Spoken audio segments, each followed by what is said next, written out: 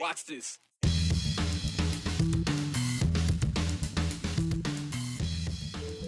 The organization that brought you the only Anne Frank Memorial in America is about to get a lot bigger.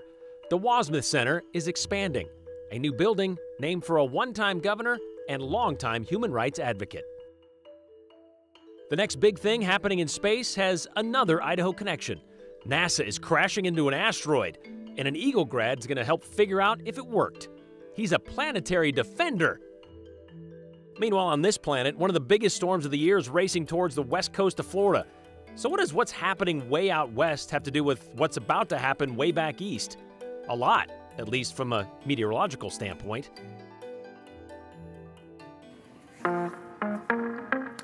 It became clear to the mayor the department needed different leadership.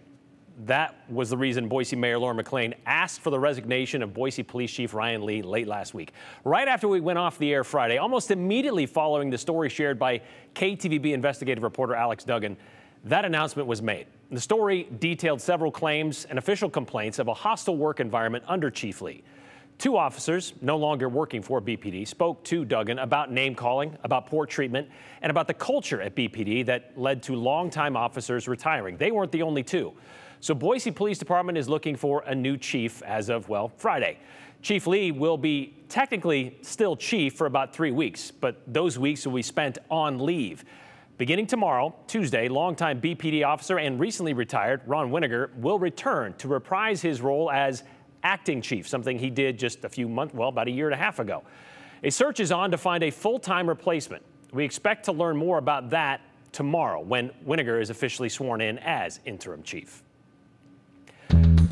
Protests against Black Lives Matter rallies, swastikas showing up at the Anne Frank Memorial, white men in white masks, Patriot Front, showing up at a Pride festival in Coeur d'Alene. Extremists and hate groups have ties to Idaho that go way back beyond what we've seen over the last 2 years.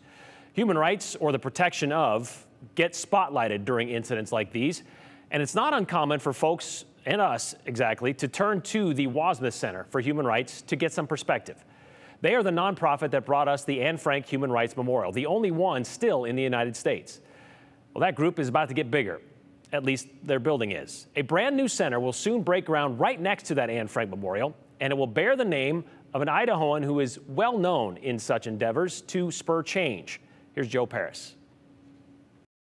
This iconic Idaho spot, the Wassmuth Center for Human Rights in Boise, is set for a big upgrade, designed to be a beacon of light in the community. We are so excited. We've received word that ground is breaking within a matter of weeks on the construction of the new Wassmuth Center for Human Rights. Dan Prinzing is the executive director of the Wassmuth Center for Human Rights.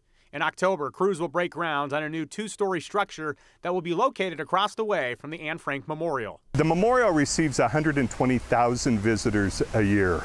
Now, when visitors come, and they'll see that education center with that welcoming, come on in, let's continue a conversation. And I think what that's going to do, not only in framing in Idaho's capital city, in the state at large and in the nation, that here is a commitment to education. It is devoted to education, and it is the power of human rights education in changing hearts and minds. Having a physical space to talk about serious issues facing our world and community is a major step to creating change. Change that Prinzing says is to foster a climate and culture of upstanders who embrace respect, compassion, equality, and justice for all. It's where do we amplify those voices of good? And in times of darkness, and when hate begins to pull at us in the community, the Wassmuth Center has always stood as that beacon, place where we can amplify the voices of good, stand a little taller, get a little louder, and really echo the words out of Anne's diary, that yes, no need to wait a moment. We can start now, start slowly changing the world. The Education Center is slated to open in August of 2023. Before it can open, though, it needs a name.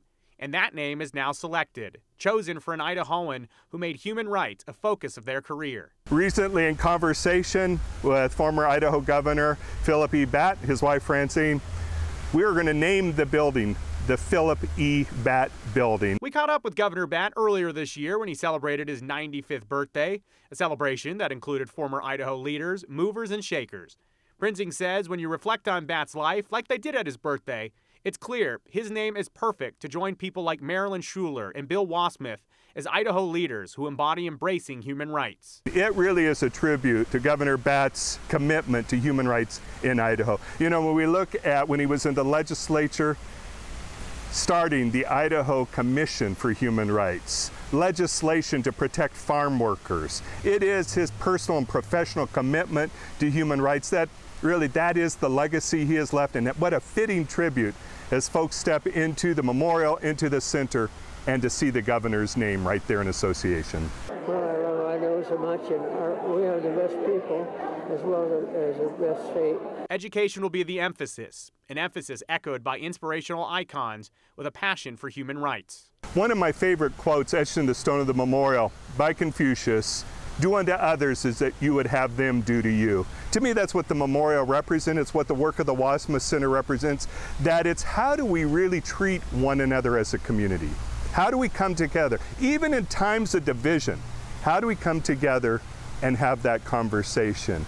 You know, we're a firm believer. Maybe you and I may never agree, but maybe agreement is not the end goal. Maybe the end goal is mutual respect. I hear you, you hear me. Let's sit together and have a conversation. So again, they're going to actually start the actual construction in a matter of weeks, and Dan Prinzing telling me they're hoping they may even be ahead of schedule. The goal, though, is to have it open next August. And Brian, of course, next August there'll be a big ceremony, and there'll be a lot that goes into it. But I mean, that's a big deal to have a building at the Human Rights Center and Memorial here in Boise named after Phil Batt, former governor of Idaho. An onion farmer from Wilder became the 29th governor of the state of Idaho, and then only the 3rd to receive the Idaho Medal of Achievement. So, I mean, it's well-earned and well-deserved, obviously. And there's a clear reason as why he's getting this honor. This isn't just a random, let's pick a name. Right. Phil Batt is very well respected, and the work he's done in terms of human rights, you heard Dan Prinzing talk about it, very impressive. All right, thank you very much, Joe. Well, it began as a last-minute, let's call someone in this town and figure out how they say their name. That FaceTime phone call to Huetter about a month ago ended with a revelation that maybe Idaho's smallest city isn't just a novelty town being squeezed by 2 of North Idaho's largest cities. We were told then there was some question as to the leadership of the city. Was there a mayor? Was there a city council? And who's paying the water bill? Well, a week later, after that first phone call, we found out, yes, there is a mayor and there is a city council, but Huetter's pilotage problems persist. The sub-city of Huetter is only about 30 acres, and it's home to only about 100 people, which is sandwiched between Post Falls and Coeur d'Alene. And there's a chance Idaho's smallest city by size could soon be dissolved. It's an old idea, first reported by the Coeur d'Alene Press, and once again floated during a meeting last week with the Kootenai County Commissioners. Hutter's clerk was there to face the music and the board for not turning in the city's budget on time for approval. Not only that, paperwork wasn't filled out properly, there were wrong email addresses exchanged, and well, this wasn't the first offense for the city, which is why when Mayor Brad Keene and City Clerk Lang Sumner asked for an extension to file that budget, well, the commissioners carried little compassion. We're a small town. This is a second job. This is 40 hours on top of 40 hours. Absolutely, this is habitual. This has been happening for well over a decade with Lang Sumner as city clerk. I'd be happy to work with you on clarification so that there is no other errors. For me, I would not be inclined to grant the extension because something's got to change. Something drastic has got to change. And maybe the city decides to disband. And the red flag for me is habitual. You guys had mentioned this. If it were a one-off, okay, but it's been habitual. Hopefully, you guys will work really hard and do good for your residents, or think about being absorbed by a neighboring city. Think about being absorbed by a neighboring city after 117 years of being, well, a standalone city.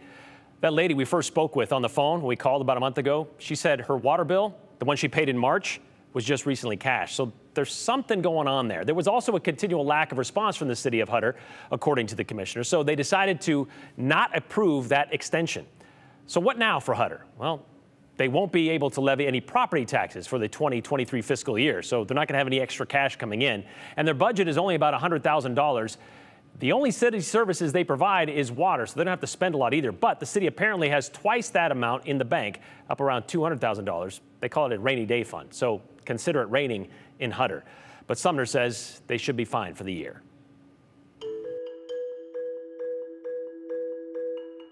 A spacecraft is about to space crash into an asteroid at 14,000 miles an hour.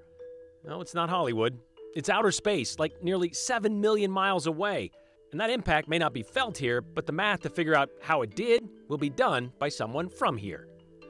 So stick around if you want to see that happen live, and while we wait for that to happen, just grab your phones and send us a quick text message about the show or pretty much about anything in the 208. 208-321-5614. Don't forget, include your name and the hashtag the 208. Oh, and stick around even longer because we might share a few of your messages at the end of the show.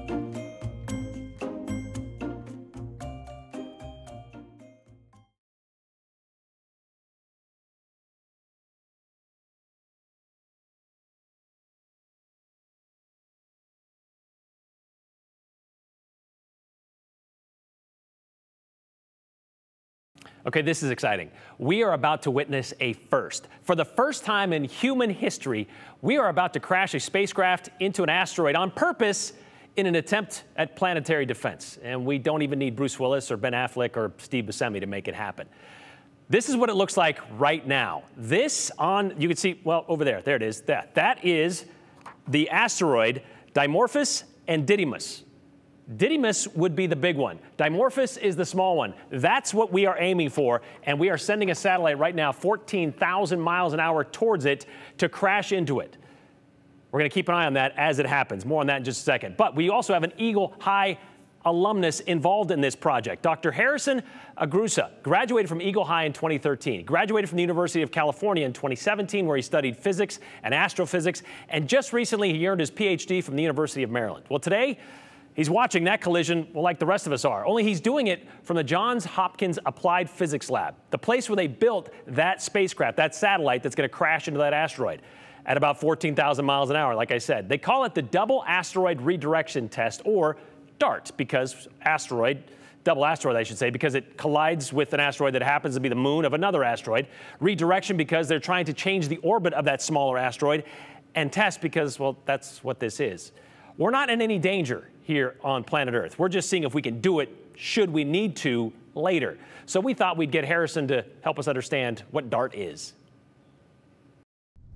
In a galaxy where asteroids have pummeled planets for billions of years, now one planet strikes back. Yeah, it sort of sounds like the stuff movies are made of. NASA will test an asteroid deflection technique.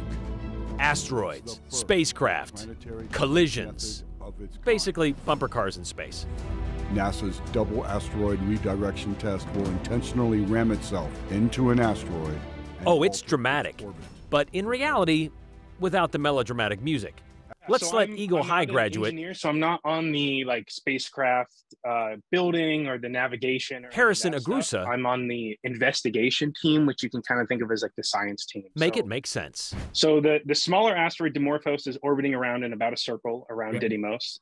And then once we hit it, we're going to basically hit it head on. So it's going to slow it down so that it'll slow down and its orbit will now shrink and it'll become closer to Didymos, its parent body. And so once we impact it and change its orbit, my job is to run all sorts of computer simulations to predict precisely how that orbit will change. So just to be clear, this isn't a case of this asteroid is threatening Earth and we're out here to save it. This is a test. Yeah, so this system was specifically designed as an ideal target for a test mission because we know its orbit around the sun very well. So we know it's not going to be a threat to Earth. We know that we won't make it a threat to Earth. So it's really like this nice, full-scale laboratory in space. We're testing this. We're demonstrating that, yes, in fact, we can build a spacecraft on a short time scale, crash it into an asteroid to change its orbit so that, if we ever find an asteroid that is on a collision course with Earth, we've already done the practice run. Okay, so what happens if you do alter this? I mean, is it like that whole butterfly wing kind of thing where way down the road it's going to create some sort of chaos? Yeah. I mean, obviously we can't predict everything, but we have the heliocentric orbit of this binary asteroid. So we know its orbit around the sun with incredible precision. We don't know exactly, but we have a pretty strong idea of how hard we're hitting it. And the spacecraft is pretty small, and it's much smaller than the asteroid. So we're only changing the velocity of the asteroid by a very, very small amount. Harrison says it'll be like a vending machine smashing into a football stadium. That football stadium is not going to move very much. You know what I mean? So much so that it's going to actually be incredibly hard to even measure how much its orbit around the sun has changed, right? So still, as small as that impact will be, it will leave a huge mark on planetary science. Well, I mean, it's got to be pretty cool to be a part of the first time this has ever been. Never happened.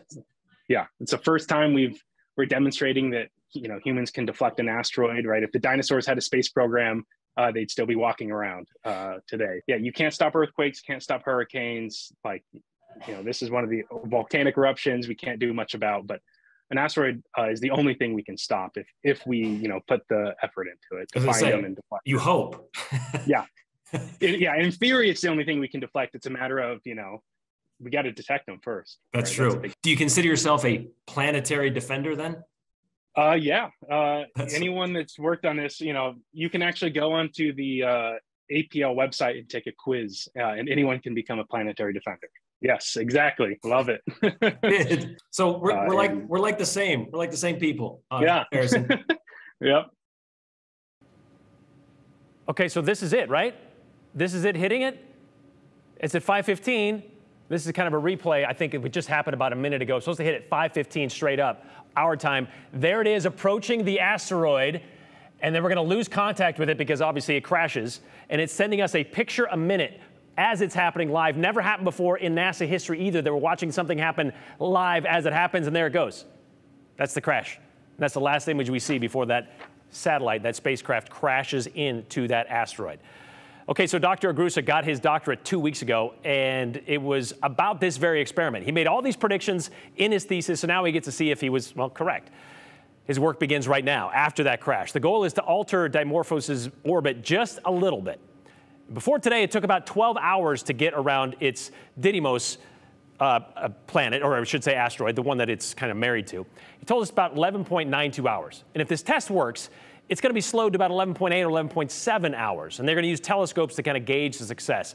And then 4 years from now, in 2026, the European Space Agency is going to send a mission to that same space, in space, and they're going to be able to send us back pictures of the crater created by DART. So one more look at it. Do we have another look at it? No, it's on. It already hit. It's done. They're celebrating. We'll be right back.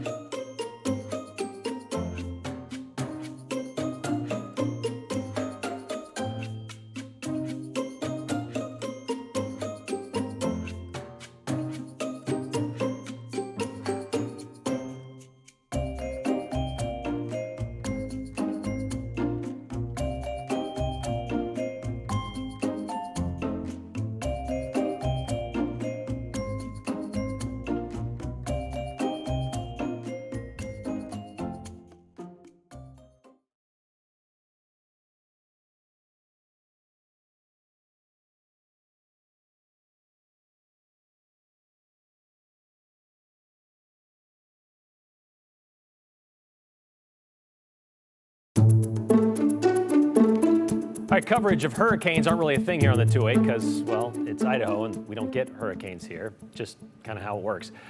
Hurricane Hank, though, once we did do that. That was 3 years ago. A little bit of a touchy subject, though, today. Today, we're mixing things up, though, because we are going to look to where that hurricane happened in Florida, or at least close by to that, as we all watch Hurricane Ian rumble towards the Florida coast, the opposite coast as what it was 3 years ago. So are the folks in the National Weather Service in Boise. They are also watching what's happening in the Gulf of Mexico. Why? Because they're gathering the data to help with the forecasting efforts. Really? From this far away? Yeah, these weather centers fly 2 weather balloons per day here in Idaho and also Seattle. But for the next few days, Boise is going to join Seattle, Spokane, Medford, and Missoula, launching 2 extra weather balloons a day to help track this storm. We're more than 2,600 miles away, so you're probably asking, how are weather balloons in Idaho helping track Ian? Everything's kind of connected as it goes across the continental United States, right? That's how it works. You've seen meteorologist Bree Eggers talk about the flow, the lows and the high, everything kind of circulating and pushing everything every direction. That's how these weather balloons work. She showed us how these weather balloons worked a few years ago. That's where the weather balloon will rise to the occasion, taking this with it, a radio sonde transmitting information from a cross-section of the atmosphere, temperature, humidity, pressure. So it's actually broadcasting once per second this information, and it's got a GPS in there that we use for tracking wind direction and speed. Typically filled with hydrogen or sometimes helium, the balloons are sent up on an important mission. I'm ready. Are you ready? Let's do it! Woo!